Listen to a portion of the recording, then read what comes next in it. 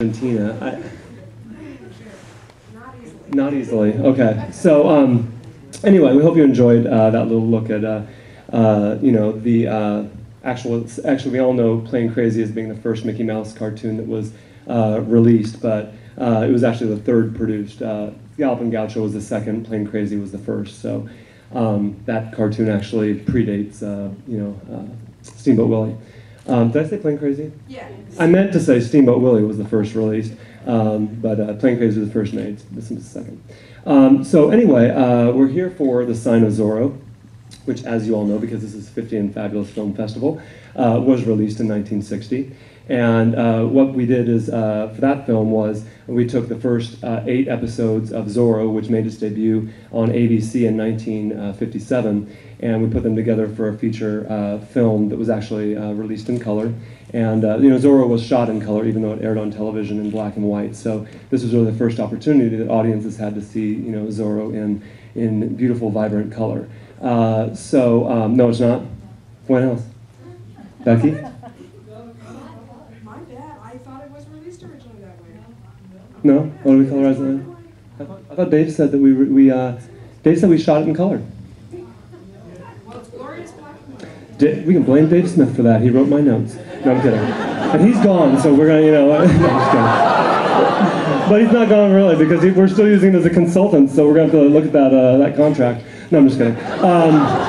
But anyway, so we'll get the right facts out here when Becky Klein comes out. I'm sure that'll be fabulous to hear the truth. But anyway, we have some special surprises for you. We have some special guests that we're going to introduce to you shortly that I think you're going to really enjoy getting a chance to hear from. And then also just to remind you, this is the last 50 and Fabulous that we have for 2010. And I'm just wondering how many people in the audience have seen all 4 of the screenings. Oh wow, more than I expected.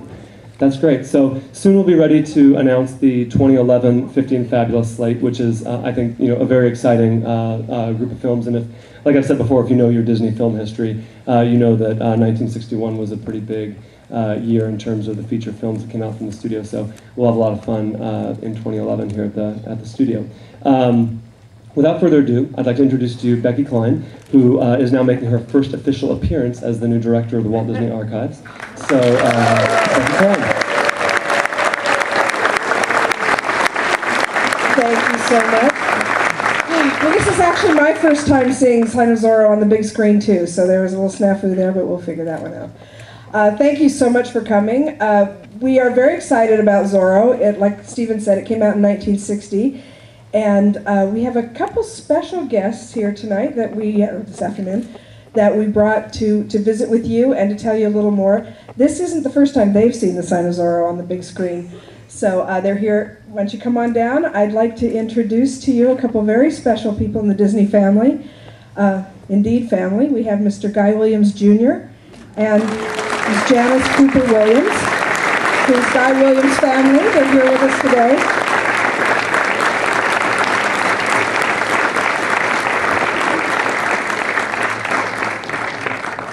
Sit down with us and we'll chat a little bit here. Why don't you come sit right here next to me? Guy, if you want to sit there. Okay. And I'll let you guys share that one.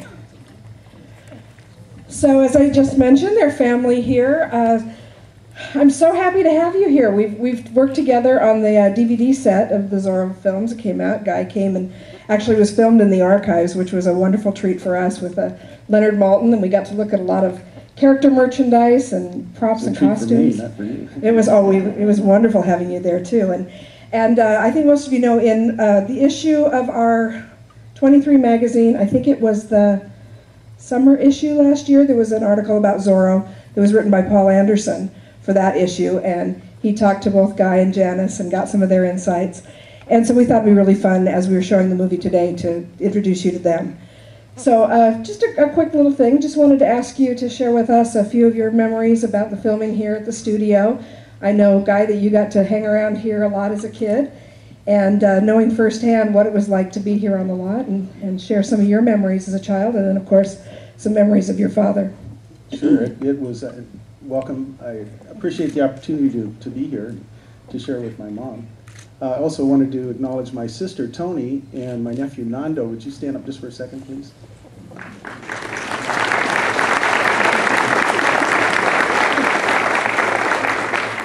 Tony came to us during the second season.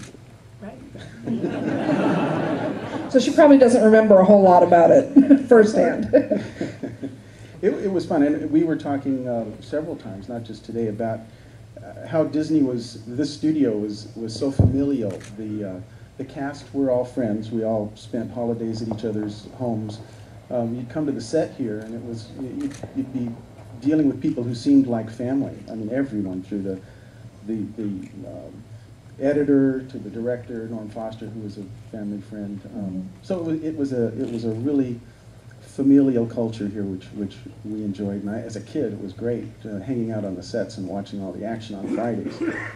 My mom has probably memories before I was aware there was going to be a Zorro, because they were looking at the set being built. That's right. That's right. We would come. Guy had done his test. We were waiting to hear. Real close, because it's very good. And we were waiting to hear, having no idea whether he was going to be Zorro or not, but he had a great feeling about it. And we would drive over to Griffith Park and park high in the hills and look down on the building the Zorro set. So that was pre-shooting. Oh, wonderful. So it was a pretty elaborate set. For those of you who don't know a lot about Zorro, it was executive produced by Walt Disney himself. He bought the rights and produced the series for ABC's in '57. And he wanted top quality in everything. He spent a great deal of money on all of the production values of Zorro. It was not only the best costumes, but he had the best art directors. Many Disney legends worked on this program. Bill Anderson produced it. Walt executive produced the series. But also they had people like, oh my goodness, Marvin Davis art directed it, and they had Emil Curry and Hal Gaussman who worked on the interior design and decoration. Of course, William Lava, who did the music, and Chuck Keane and Cotton Warburton and all those amazing people that you see in film credits on Disney all the time. Well, they worked on the series as well, so it was really, really high quality. The costumes were gorgeous, made out of beautiful materials. Some of them had silver and gold bullion embroidery on the beautiful wool. And maybe I'm thinking about all this color because the costumes are so rich and detailed, and you know, that didn't need to be that way for television, especially at the time, but Walt wanted everything to be absolutely beautiful.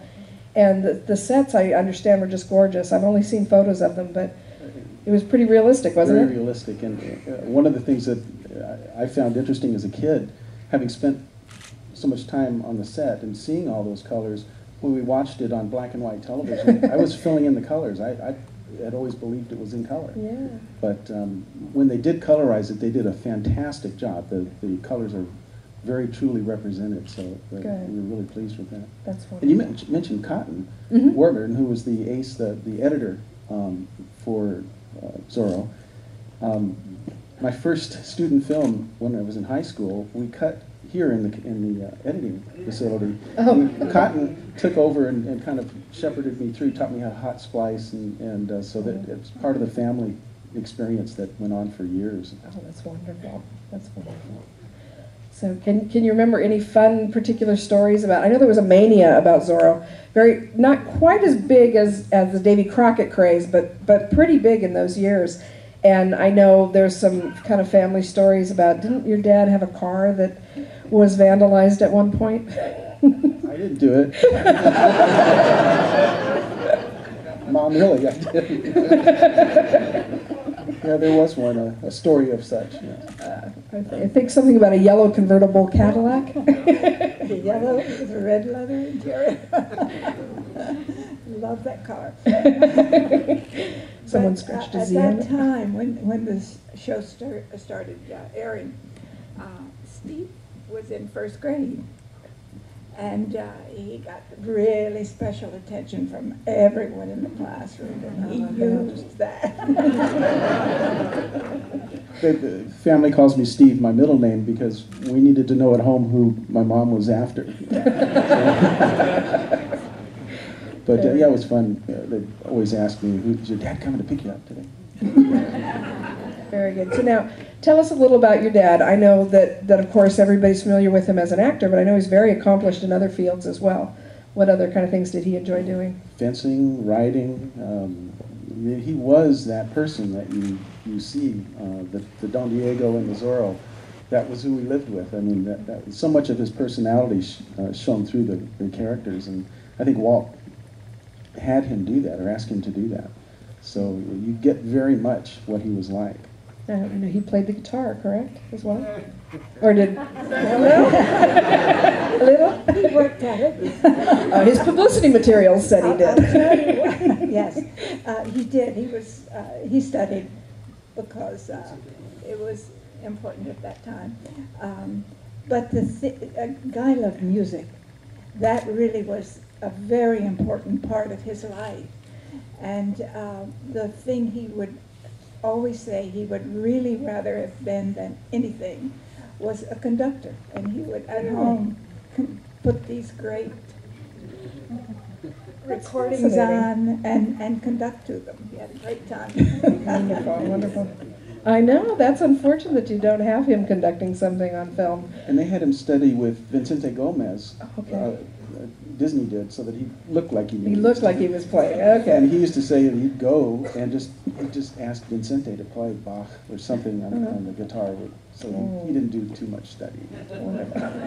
Okay. Well, he was also a chess player, I understand, too. He was pretty good at that. Very master chess player. Great. So master fencer, Yeah. and chess player. So that's pretty advanced in my book. Quite well, yeah.